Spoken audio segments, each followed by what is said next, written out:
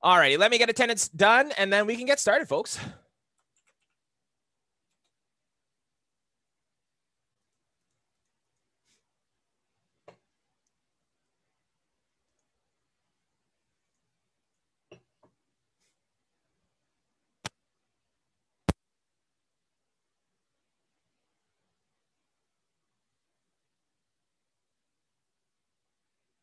All righty, Amina, Ava, Carson, Cole, Colin, Dean,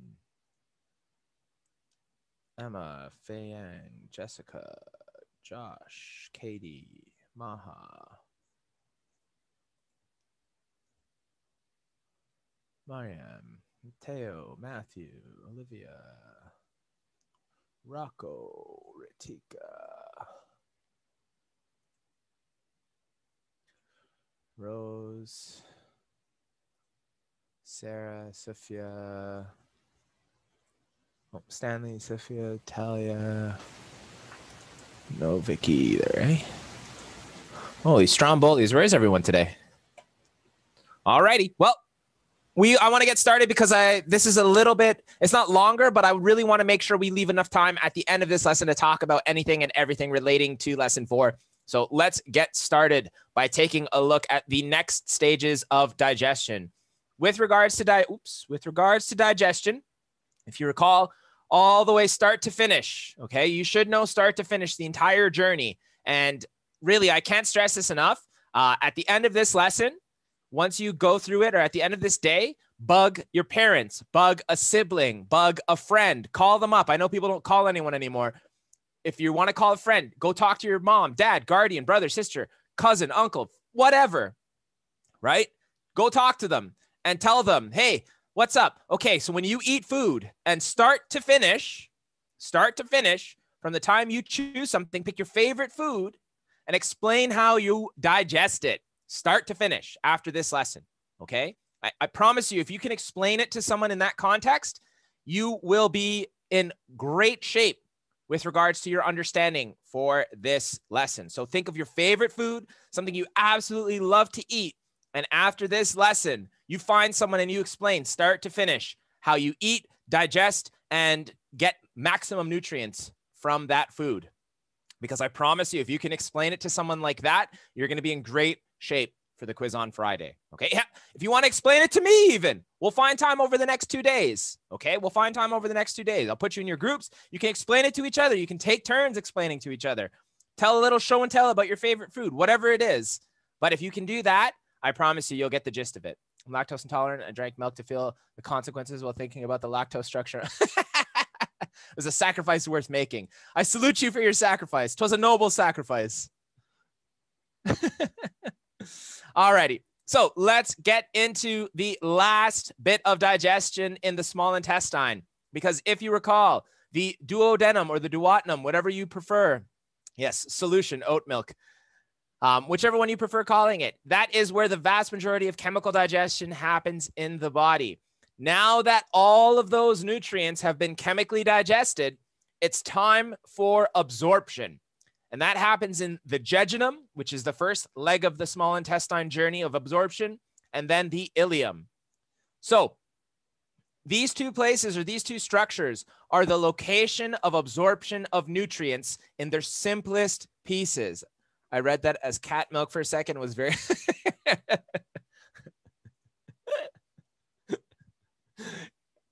Oh, that's funny, Katie. So, location of absorption of nutrients. Remember, the chemical digestion between the mouth, stomach, and the duodenum has broken not every single, but almost every single piece of nutrients in that food.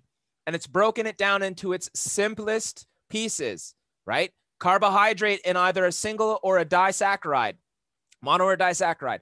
The fats have been broken down into lipids, right?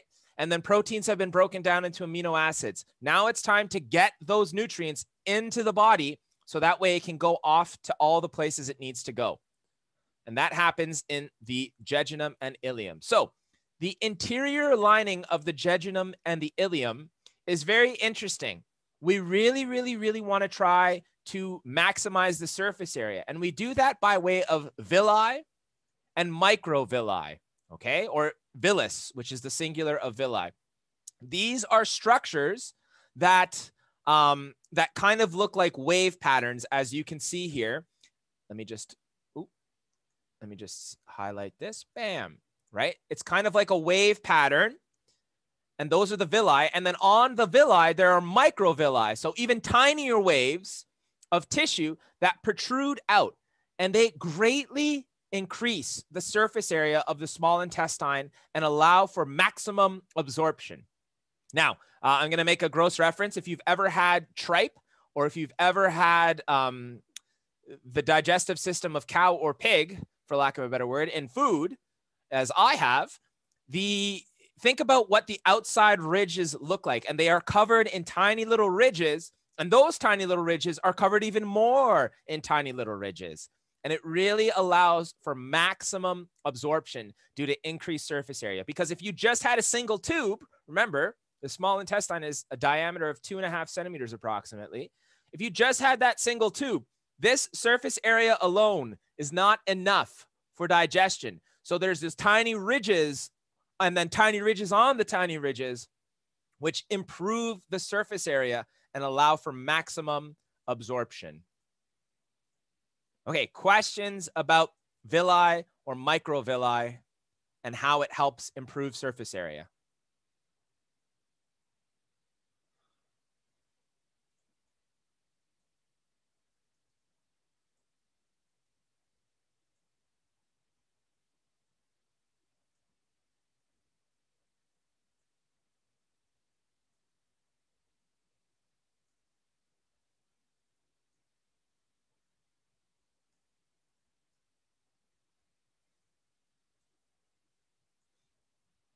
Do you mind explaining how it improves surface area again? Okay, yeah, sure. So when you think of the, actually, let me go back up. Hold on.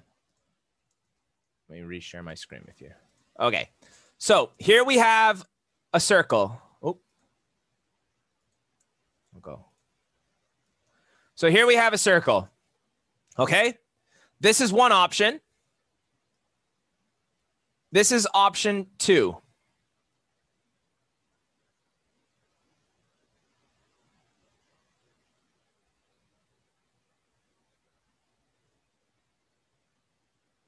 Which one has a greater surface area? Option 1 or option 2? Which one has a greater internal surface area? So I'll highlight the surface. In 1, here is the available amount of surface for absorption. Okay, it's the diameter, right? Or it's the circumference, sorry, it's the circumference. Whereas option 2, all of these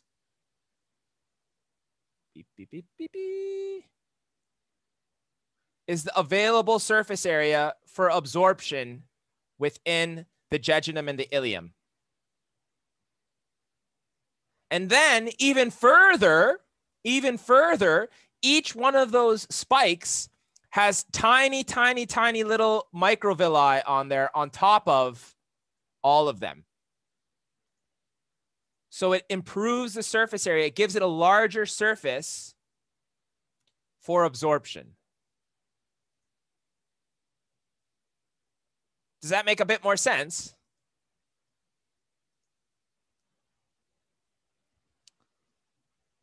Okay, so the first option is like just a normal tube, whereas the second option is what the intestines look like. It's not a graph, it was just a diagram. It's just a diagram of what the inside of the intestine looks like. Yeah.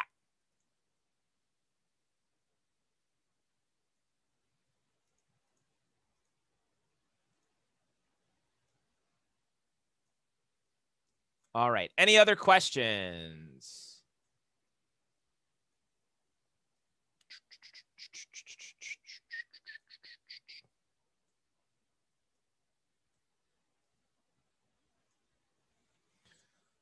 So that jejunum and ileum have an increase in internal surface area, because if it was just a cylinder tube, it would just be that flat surface of cells that's allowed to have that absorption. Whereas what happens actually is there's lots of tiny ridges and folds within your small intestine that increase surface area and allow for maximum absorption. So let's take a look at that nutrient absorption in more detail. What happens if the intestines didn't have villi? We would only really, so the villi and microvilli increase surface area by about 80 to 150%, depending on each person's different, right? So we would get 80 to 100% less nutrients than what we would normally get, as opposed to just a cylindrical plain old tube with no ridges or anything. So it improves the absorption by 80 to 150%, which is quite significant, which is why we have them. Evolution. We'll talk a little bit more about that towards the end of this unit, though. All right. So nutrient absorption. We know that these nutrients need to be absorbed, but now we're going to learn a little bit about the chemical makeup of those nutrients that allow for absorption to happen. So it only improves absorption, but it doesn't protect the intestine from anything. Correct. It actually can cause issues because if those folds and those villi and microvilli get torn, it can cause bleeding and issues later on. But the benefit far outweighs the positives outweigh the negatives, so to speak. Alrighty, let's take a look at nutrient absorption, because we know that some of these nutrients are in their simplest forms and we know that they are able to be absorbed. But now we're going to look at the chemical properties of some of these nutrients and why it's allowed to be absorbed the way that they are. Because water soluble nutrients, that can be things that can be dissolved in water, are able to be absorbed into the bloodstream, and they enter through veins and arteries. As we get into the circulatory system later on, I will talk more detail about veins and arteries, but these move blood.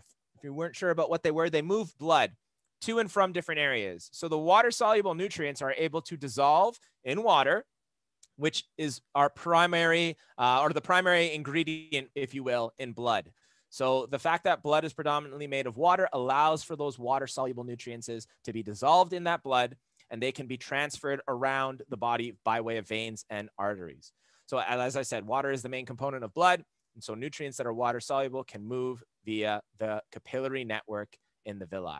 So the capillary network in the villi, if you look at the diagram above, it's a bunch of blood transporting tubes that kind of wrap around the inside of the villi, and it allows for nutrients that are water soluble. As the villi absorbs nutrients, right, the nutrients can pass directly through the villus cells, and they are able to go into the blood, and then the blood can carry those nutrients like sugar all around your body. So things also like sodium, which is a micronutrient, vitamin B, sugars, and amino acids, which are the macronutrients.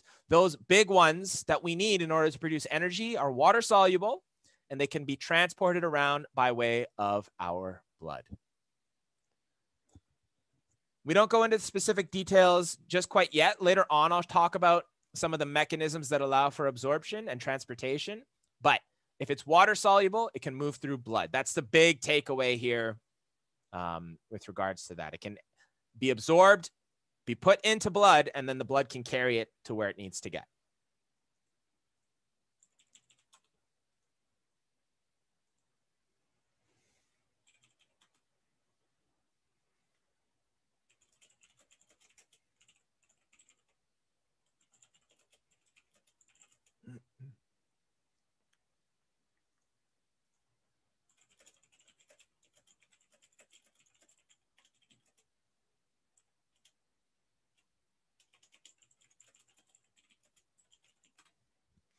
All right. Any questions with regards to nutrient absorption?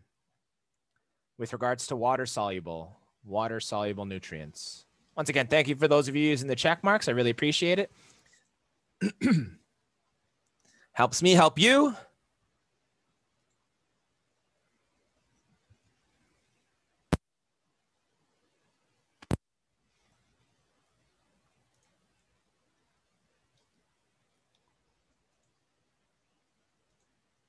All righty. And so I'll talk a little bit more about fat soluble nutrients as well. And then if any questions come to mind, we can talk a little bit more about those, because as I alluded to with water soluble nutrients, it's great that it can be moved through the blood. That's perfect. We know the blood transports nutrients all around our body. But what happens if it's not water soluble? What happens for things like fat soluble nutrients that cannot enter the blood because they are non-polar?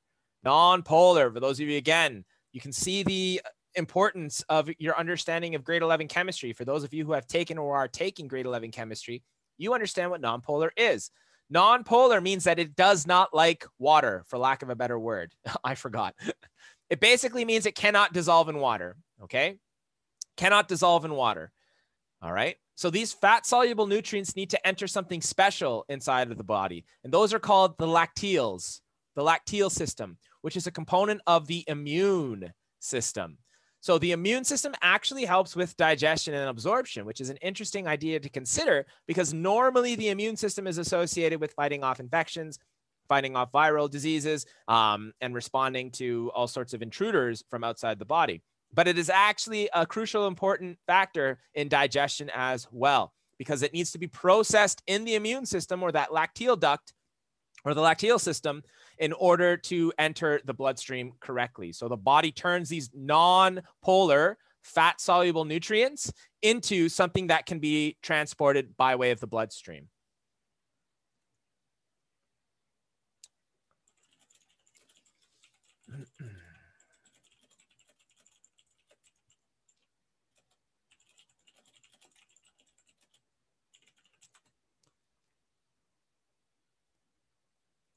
So fats or lipids need to be packaged up before they travel through the bloodstream. Okay. All right. Let's take a second here. If there are questions revolving around either water soluble or fat soluble nutrients and how they get going, we can talk about that here before we go into the movement of nutrients and absorption and look at some of the actual specifics of the cellular biology that allows for the nutrient absorption to happen.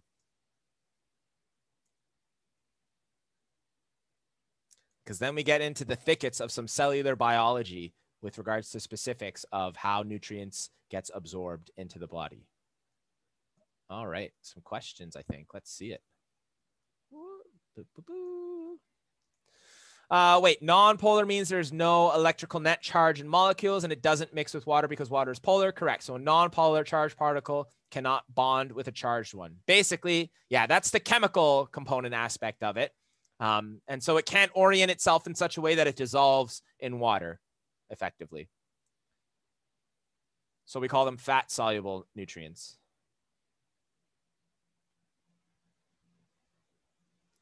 What does it mean by processed? What exactly happens to fat soluble nutrients so it can enter the bloodstream? Oh, Jessica, you'll find out in third year cellular biology. It's a lot. There's a lot of processes that happen. The cells, specifically the lacteal and immune system cells, have evolved a very complex way of turning that fat into not only a water soluble nutrient, but it also can turn it into sugars, for lack of a better word. And it is a complex process that we really don't get into. You'll spend about 3 weeks learning about it in second and third year cellular biology and anatomy and physiology. So that can be it can allude to the complexity of the human body as it processes these nutrients, because it's quite a complex process. Off the top of my head, it has to go through 3 different systems, and each system has about 6 or 7 different cells that are responsible for going through any number of chemical reactions that process it. And off the top of my head, there's probably about 50 or so steps and chemical reactions to take it from a fat to a processed water soluble nutrient. So it's complex, for lack of a better word, which we don't really have. I'm trying to think of a better way to describe it in a simpler term as I filibuster a little. The best way to describe it is that the chemical components of the fat get separated by a couple of chemical reactions, and then they get rebuilt with some things attached to it that allow for it to move through the body. The best way to describe it is imagine you're playing with Lego, and you are trying to move a very delicate Lego structure that you have built. But in order to move it, you can't touch it. You can't pick it up unless you take it apart first and turn it into a very sturdy object. Then you can pick it up, move it, and then when you get it to that place, you take it apart and put it back together in that delicate fashion. The fat-soluble nutrients turns into a water-soluble nutrient. Correct. For lack of a better word, yes.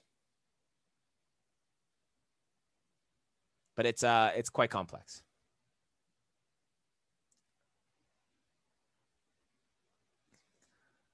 Hopefully that satisfies. You can look it up. Maybe I'll link it for those of you as like an extension who are quite curious. You can look at all the different steps, depending on how your cellular or your biochemistry is from grade 11. And if you've taken or are taking grade 12 chemistry or will take it, you might understand some of the chemical processes, but yeah, it's complex. All right, let's take a look at the movement of nutrients by absorption, because I've alluded to this idea here that nutrients have to go from the small intestine into the body. And we're going to look at some of the basic chemical processes that allow for movement from the small intestine. This is the small intestine. Small intestine. Into the blood/lacteal ducts.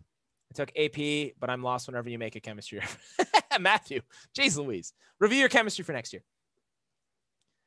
Okay, so there's a couple of ways with which the, that's small intestine. A couple of ways with which we need to understand how nutrients move from the small intestine into the cells. There's passive transport, which is, as the name suggests, passive. It allows for nutrients to kind of move freely. Some help is allowed or given, but ultimately it's pretty passive. And then there's active transport, okay? Now, here's where we start to connect some of the ideas from previous lessons to this idea. Because if you recall, I talked about how important it is for proteins and amino acids in cellular structures. We are now going to look at a non-enzyme protein that helps with cellular function. And these proteins are called transport proteins. So I'll get into more of those in just a second. So the active transport uses what's called a transport protein and energy in the form of ATP, which is cellular energy. ATP stands for adenosine triphosphate. You don't have to know that. So until next year, so don't worry too much about that. But it's going to help move that nutrients from the small intestine into the cells of the villi and villus, and then eventually into the bloodstream and the lacteal ducts. So movement, I say movement is selective here. This is a crucial component because it doesn't just let anything in, okay? There are specifics that it is looking for. And the specifics are all of those macronutrients, all of those vitamins that we've talked about earlier. There are some things in our food that are not actually broken down and digested. Spoiler alert, it turns into waste later on, that we do not want to absorb. So it doesn't just let in everything. These transport proteins are very, very, very selective with what they let in. Okay, so we're going to look at passive transport first. Passive transport first. And passive transport molecules are going to move through the cellular membrane of the villi or villus, and they're going to move from a high concentration to a low concentration across that membrane. If you recall from your grade 9 and grade 10 chemistry and biology, we are talking about diffusion among other things, okay? Wi-Fi connection is having issues. Okay, yeah, no worries. So moving from high to low concentration. From high to low concentration. So passive transport does not need energy. And this is pretty great because as we move through some of these processes, you'll realize how energy dependent they are. And it actually takes quite a bit of energy in order to take nutrients in. But passive transport does not really require any energy. So that is a good thing because then all of those nutrients that are able to passively transport in can be utilized to make more energy for other things. So the first one we'll look at is diffusion. My hope is that diffusion is an easy peasy lemon squeezy one for you, because you've probably been learning about diffusion for most of your science careers in grade 7, grade 8, grade 9, and grade 10. This is where particles pass directly through a membrane, and it's going to pass through based on the overall structure. So some minerals can pass through, some types of sugars can pass through, and it's pretty straightforward with regards to the use. You all probably did a lab when you were younger where you had two beakers, they were connected by a tube, and then there was a permeable membrane in there, and it allowed for diffusion of particles and passing right through this membrane. That showed that diffusion can happen from high to low concentration gradients. So diffusion is the first one. I'm hopeful that you all remember what that is. Beep. So there's diffusion, and then there's also facilitated diffusion. As I alluded to and as I pointed out earlier, it's going to use specific types of transport proteins that help move things through. So with regards to it, it's still moving from high to low concentration, but some of the bigger particles, some like disaccharides and some proteins, specifically some amino acids, they can't quite move through that permeable membrane that is the cell membrane, but they can be moved through these transport proteins. So these transport proteins help facilitate diffusion and movement from high to low concentration. These transport proteins do not require any energy, so that still allows for a saving of energy for, as we look at it next, active transport. Okay, any questions on passive transport before I move on to active transport?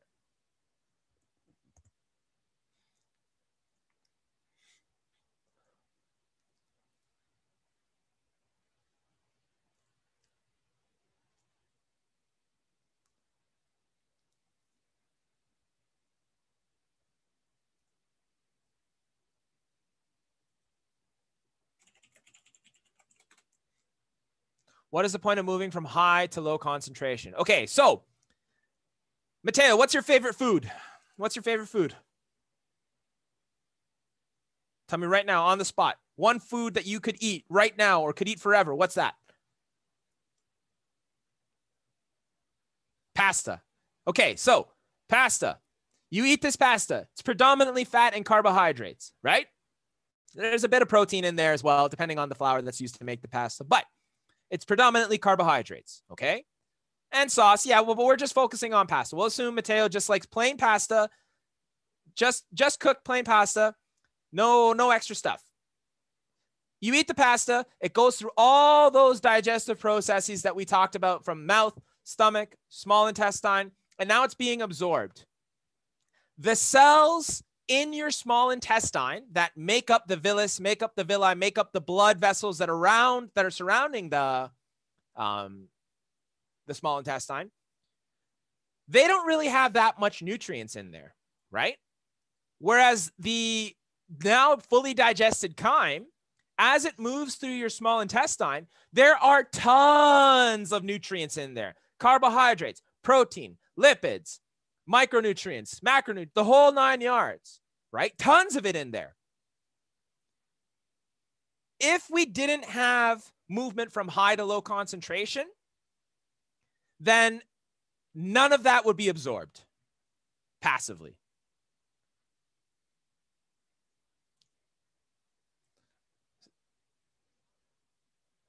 Correct, Sarah. Yeah. So Sarah asks, facilitated diffusion still moves things through the membrane. It just uses transport proteins to actively or to passively direct the nutrients through. Correct. So Mateo, does that work? Does that make sense as to why we move it from, or why it's important to consider movement from high to low concentration? Because we want those nutrients that are highly concentrated as a result of being digested, that's inside the small intestine. We want those nutrients to move from the small intestine into the cells and then into the bloodstream. Cool?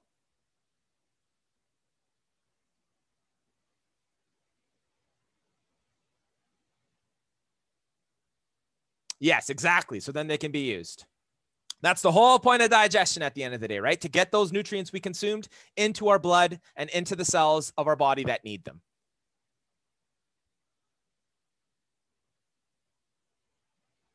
Do you mind repeating what Sarah said about? Yeah. So Sarah said, she's saying, so facilitated diffusion still moves things through the membrane, still moves things through the cellular membrane of the small intestine. It just uses transport proteins instead of directly passing through. So those transport proteins in facilitated diffusion are really just allowing certain things to move from the small intestine into the cells of the small intestine, and then into the blood or into the lacteal ducts.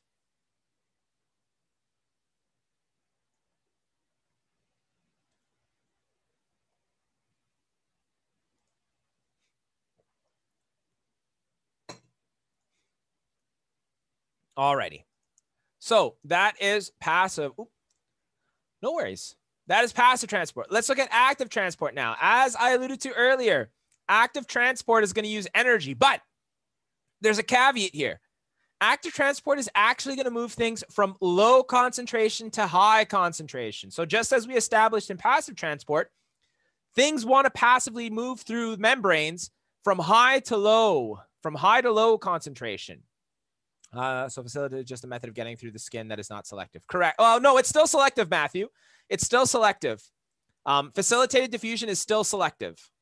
All of the transport processes are selective, meaning they're looking for specific things. There are actually different transport proteins for different types of nutrients and different types of vitamins and minerals, etc. And I'm going to talk about that now in active transport, because there are some high concentrations of molecules inside the small intestine cells or inside the tissue surrounding the small intestine. But that doesn't mean we don't want to bring in more of those things. I'll go into some examples later on, like with regards to salts, with regards to minerals. There are a lot of those in the cell and the tissues surrounding the small intestine. So even though the concentration of those things are higher in the tissue, we still want to bring those minerals from the small intestine tube into the tissue surrounding. And that's where active transport comes in. So the only difference between passive transport and active transport is high to low for passive and then low to high for active, meaning things are brought in. Correct. So active transport will always require energy to go against that gradient, right? It will always require energy to go against that chemical gradient, because normally things just want to move from high to low concentration. The cell has to act, or the body has to actively spend energy in order to bring things from low concentration to a high concentration. And that energy is in the form of ATP.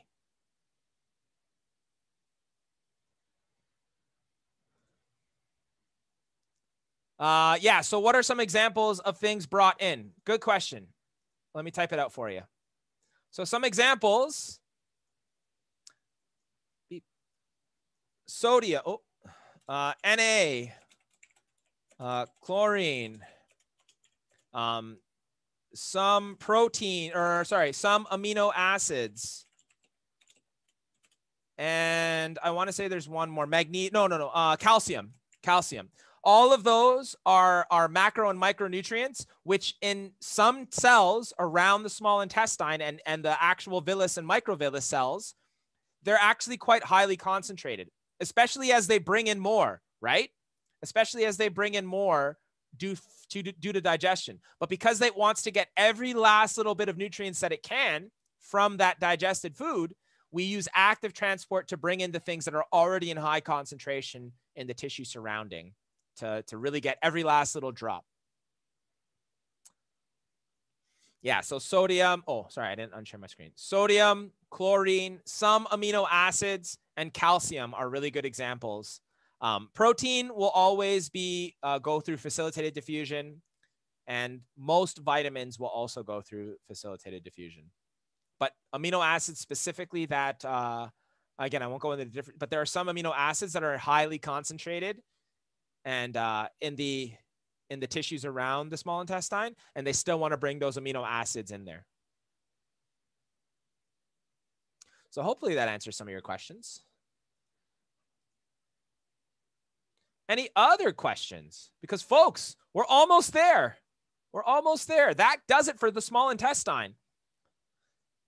That does it for the small intestine.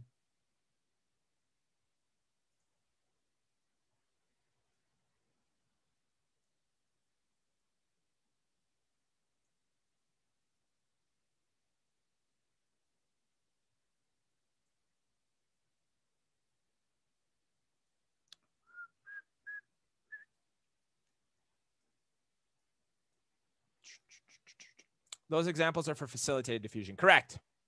Correctamundo.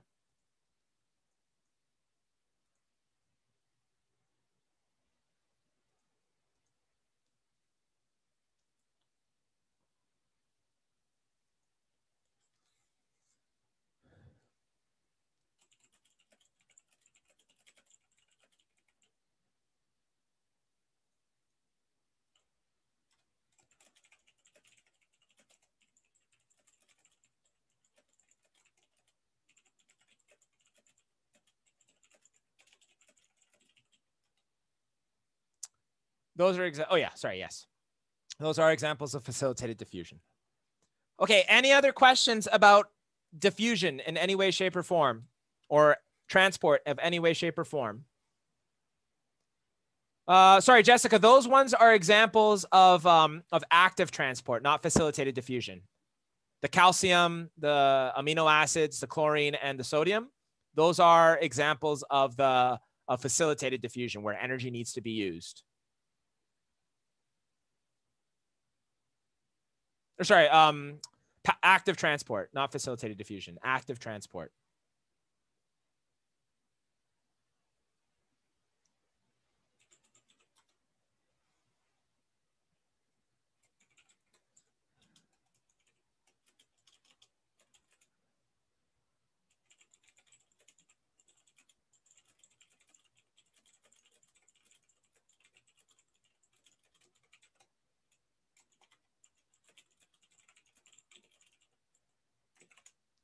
Do molecules accumulate before moving? Kind of, Colin, kind of. They try really hard to get it from the small intestine cells into the bloodstream as quickly as possible. Are you able to provide particles or nutrients that use facilitated diffusion? Facilitated diffusion is everything. It's lipids, it's proteins, and it's carbohydrates. It's really because there's like, in just the small intestine alone, there's like 6 different active and passive transport proteins, and they all are responsible for different types of saccharides, monosaccharides, disaccharides, different types of lipids, different types of amino acids. So like we'd be here all day looking at the different proteins responsible for which amino acid here and there. Some proteins are responsible for 4 amino acids. Some proteins are responsible for 2 amino acids. So it's like kind of, it's kind of messy.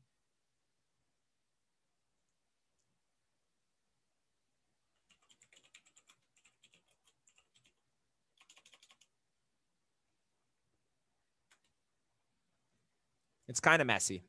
It's complex. As you see, as we get further down this rabbit hole, things get more and more complex.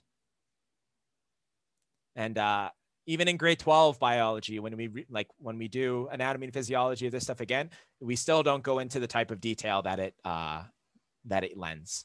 Like I said, in first year biology, just intro bio. In second year microbiology and biochemistry, and then in third year cell bio, like three full years of classes, and it just kept getting more complex. So we're really just the tip of the iceberg for what we talk about in this class. So you'll have to be patient. You'll have to study biology throughout your post-secondary career to learn even more detail about all those things, because like I said, it's quite complex. All right, let's take a look at the last 2 pieces of the puzzle of digestion, with the large intestine and then eventually the rectum/anus.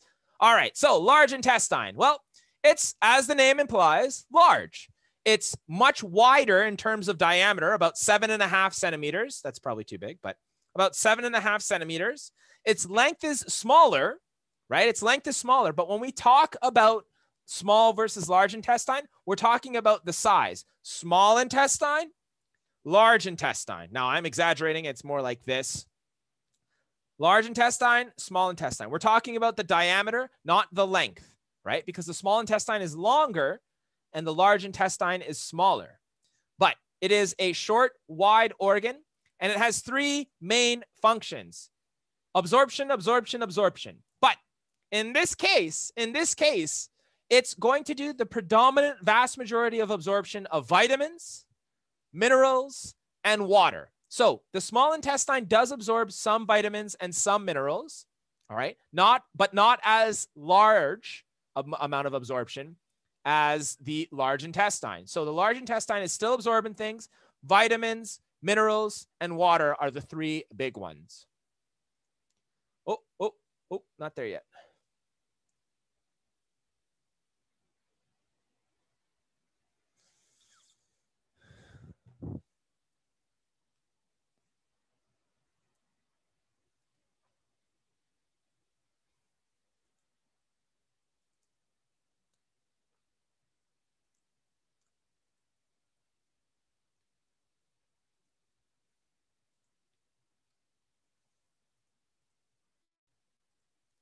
All right. So to further our understanding, this, I've alluded to it several times before in previous units, as well as this unit, but the large intestine is where the beauty of our microbiological flora take place. There are approximately 500 different bacterial species that live inside of our large intestine, and they help to provide us with nutrients. They are responsible for not only producing some vitamins, but they're also responsible for helping to break down fiber. And then they use those sugars to produce really good things for our body. They're also responsible for so many other things. I read a study recently, a couple of years ago, that talked about how healthy your gut flora is actually strongly indicative of mental health. So there's so many different factors that contribute to a healthy gut flora. It's usually a high fiber, high vegetable diet. It's usually less meat. It's usually lots of water. It's usually exercise. It's usually exposing yourself to as many different bacterial cultures as possible. And we're just starting to learn how important our bacterial cultures in our large intestine are. And as we move through it, we're really gonna, or as we learn more over the next decade or two, we're really gonna, I think, start to appreciate our large intestines and how we should be kinder to our digestive system to really help with our own health. It's not N500, it's approximately. That's the approximate symbol. This is the approximate symbol. Beep, approximately.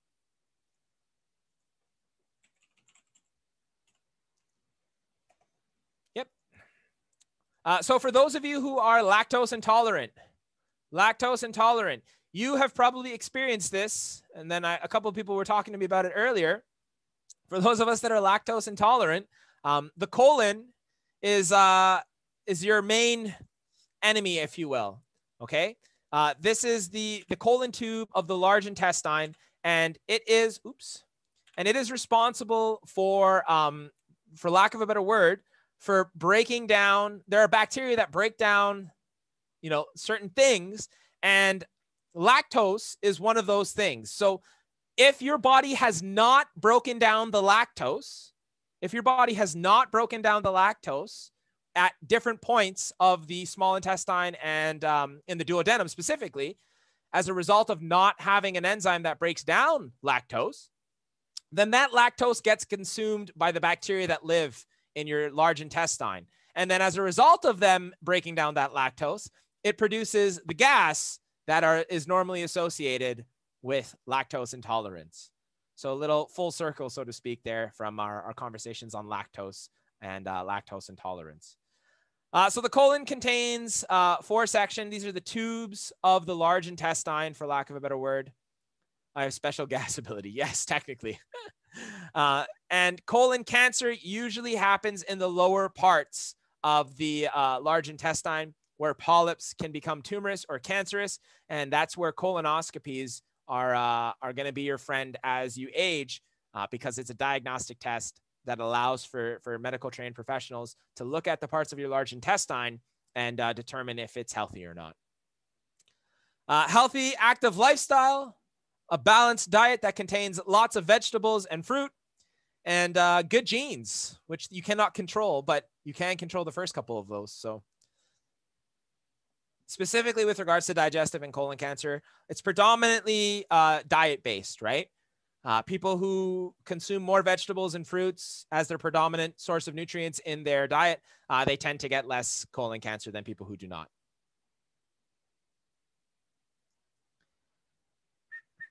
All right, folks, we're almost there. The last, that's not what I wanted to do. The last pieces of the puzzle. Now that we have, oh dear.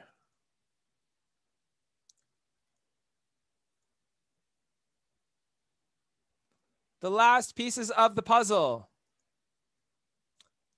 is egestion, or through the rectum and the anus. So we have digested all of our nutrients in the mouth, stomach, duodenum. We have absorbed all those nutrients in the small intestine and the large intestine.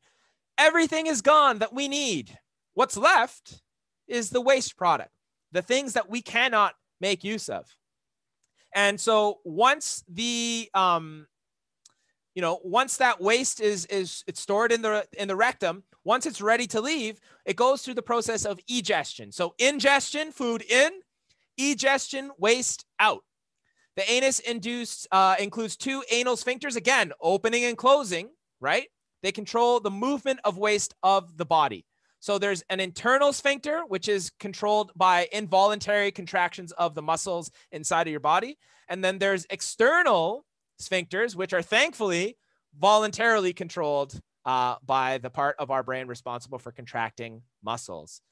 So usually the internal muscles or the involuntary muscles are the ones responsible for saying, yeah, it's definitely time to go to the washroom. And then the external sphincters are the ones that control and be like, well, I'm on the bus right now. I'm home in 15 minutes. So fingers crossed. And so that's the full journey of digestion, folks. That's the full journey of digestion. Are there any questions about the large intestine before I move on to the culminating review of all the things that we've talked about?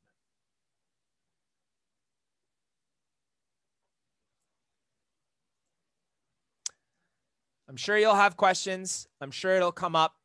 I'm sure you'll think of stuff. We have 2 full days to discuss it all. You're going to review all of lesson 4, hopefully today.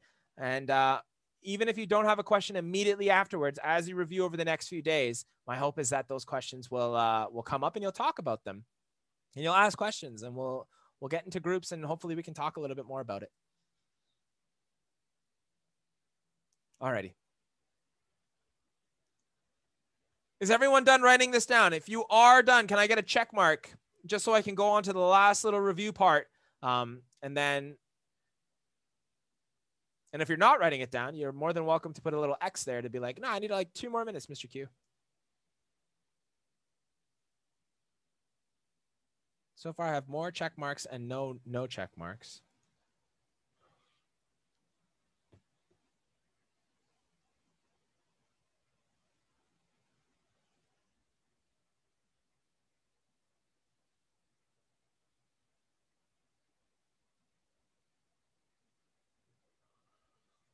Alrighty, let's take a look at the last section of this lesson.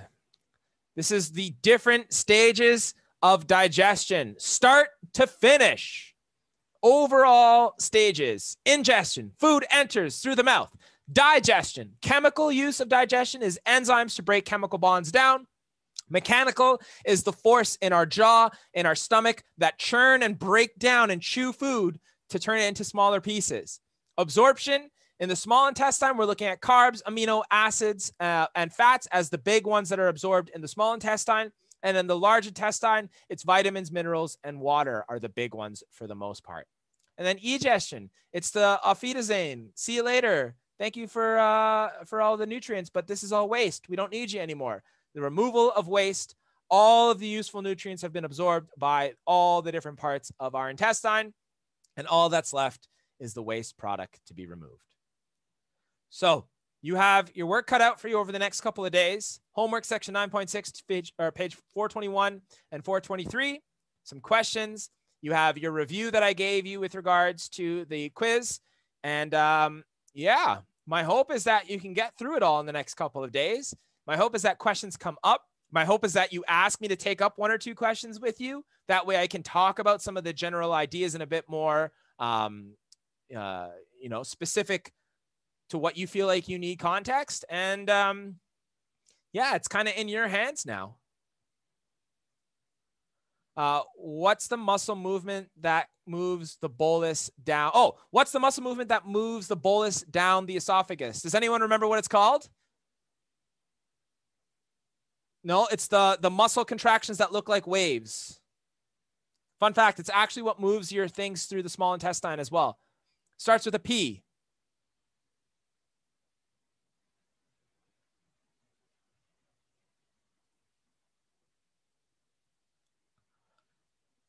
Anybody? It's peristalsis. That's okay. Yeah, good job, Sarah. Close, Colin. Peristalsis, right? It's the movement of muscles to contract to move that bolus down from the throat into the stomach. Yeah, peristalsis.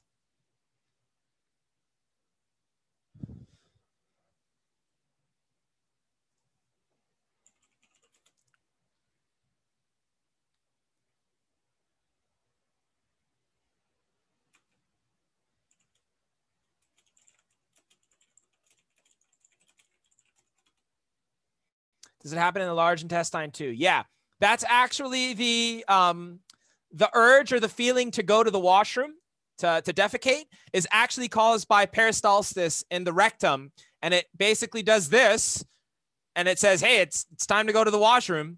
And it moves that waste down into the lower part of the rectum for egestion.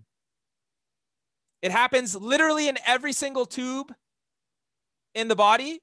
If things got to move, then it happens. Peristalsis is the thing that moves it. So peristalsis is just the muscles to move the bolus and stuff. Correct. Technically in the stomach, the muscle contractions and churning that help with digestion, mechanical digestion in the stomach, that's technically also peristalsis because it happens in a wave usually. Yeah, no worries.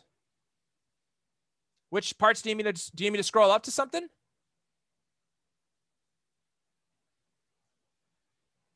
Or just questions? The handout is different from what you have. Do you mind going over it and fill in over the blanks? I'm not sure. Oh, did I give you the wrong one?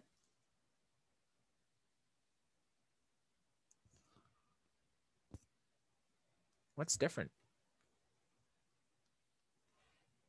That's the same.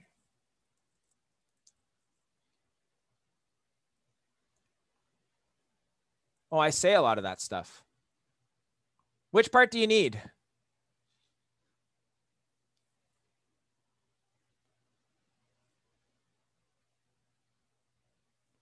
I think I just gave you more. The first part of the rectum sentence. Components of our food that are indigestible. Oh. Food, mouth, bolus, digestive, absorption, egestion. Yeah, I'll upload the unit 4 recording. The first part of the rectum sentence. Components of our food that are indigestible. What did I say there?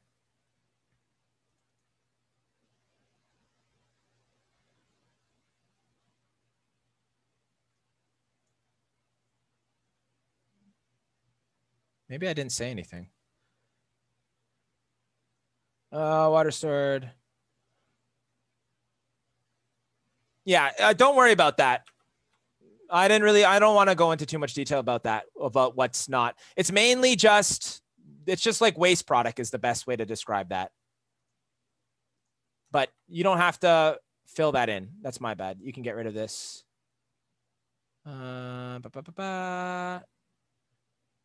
Yeah, you can get rid of that because I kind of talked about it earlier, so you don't really have to worry about that. Last sentence before stages of digestion process. When both the sphincters relax, the final waste or feces is released from the body. Yeah, if you wrote poo, that's fine. Yeah, no worries.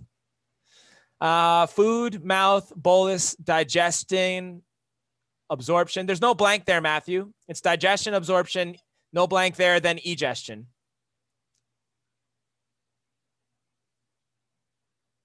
Yeah, for your question.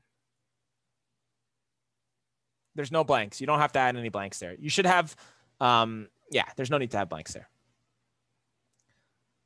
Bolus is the food that will become, yes, is the macro and micronutrients, or it contains macro and micronutrients.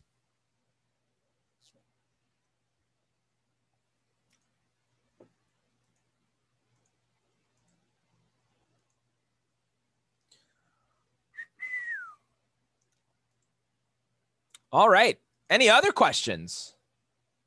Happy to answer any and all. If you would like to get studying and get practicing, more than welcome to. Oh, can you explain the high to low concentration again? Yeah, sure.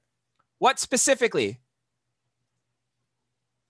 Things move. Well, things will move, diffuse naturally from high to low concentration in a system. And so inside the, oh, you don't know why from high to low?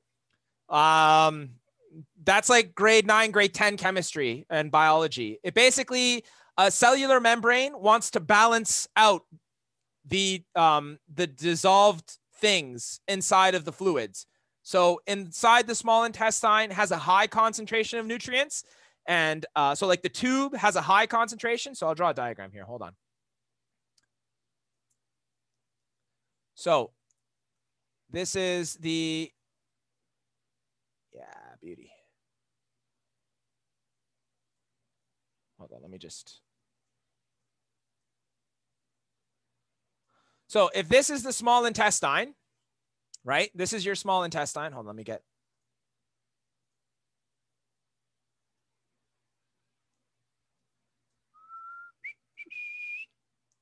So this is your small intestine. Okay, this is inside the small intestine. Oh, shoot. That's okay. This is inside. And then this is the tissue around the small intestine. Beep, beep, beep. So the tissue around the small intestine, that's the small intestine. The concentration here is high. It's a high concentration in that tube of the small intestine, right? That's where all the nutrients are. It wants to take the nutrients from the inside of the small intestine and put it into the surrounding tissue. So because it's a high concentration there and low concentration outside, then the nutrients will naturally diffuse from the inside tube of the small intestine into the tissue surrounding the small intestine.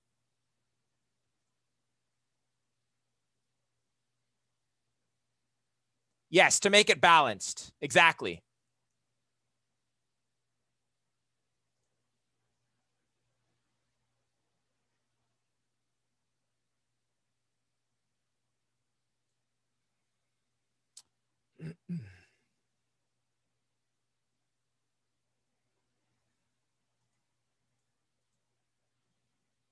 Yes, if you are heading out, folks, I will see you tomorrow for a nice study day. I'll have some fun activities to quiz you a little bit as well. And we'll see you all tomorrow. For active transport, why is it to low to high again? Because once the transportation happens and it balances out, it wants to get even more nutrients. It's greedy. It wants to maximize the nutrient absorption.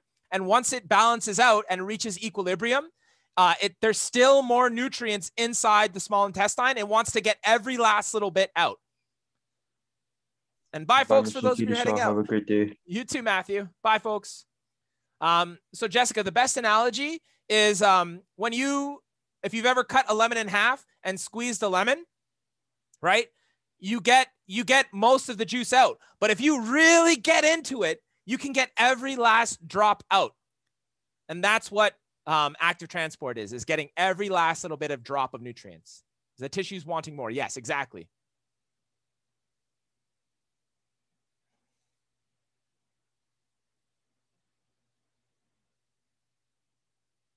Yeah, it wants to get every last little bit of nutrients out.